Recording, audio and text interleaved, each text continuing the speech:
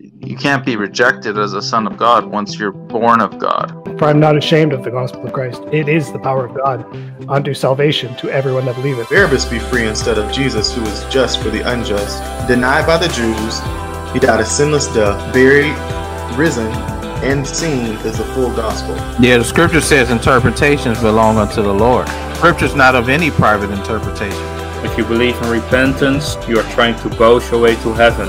But stop boasting and start believing in Jesus. He already did all the work. I believe that Jesus is the name above all names. And the Word was with God, and the Word was God. So Jesus is the Word. Jesus is God.